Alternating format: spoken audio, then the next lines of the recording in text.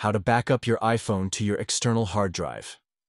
As the title of this video says, in this tutorial, I will show you how to back up your iPhone on an external hard drive to save space on your MacBook.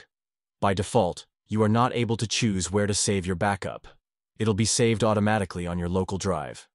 Usually iOS backups are quite big. Mine, for example, is around 3.8 GB, and I don't want to waste my SSD space on my Mac just to store my iPhone backups. It's way more practical to keep your iOS backups on an external hard drive so you can access them only when there is such a need. As often, we don't have enough free storage on our MacBooks to keep iPhone backups. My method is very simple and does not require any special knowledge or any third-party applications.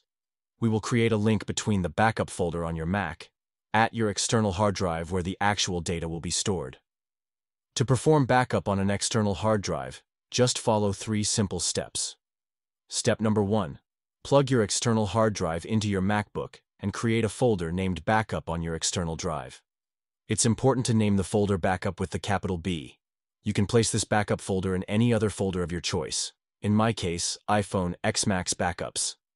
Step number 2. Open Finder. Go to Folder Library. Library stores all the most important system files of your Mac. In Library, search for Application Support, open it, and search for the MobileSync folder in this place. Mac OS saves all backups of your iPhone or iPad. Copy your existing backups into the backup folder you just created on your external hard drive, and delete the backup folder in MobileSync on your Mac. If you don't have any backups, just simply delete the backup folder in MobileSync on your Mac. Step number 3. Now, we'll be linking your backup folder on your external hard drive to the MobileSync folder on your Mac, so your backup will be saved on your external hard drive and not on your computer.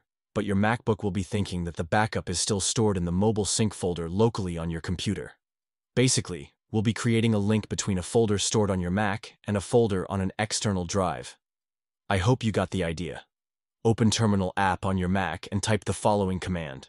Then drag the backup folder that you just created on your external hard drive to the terminal,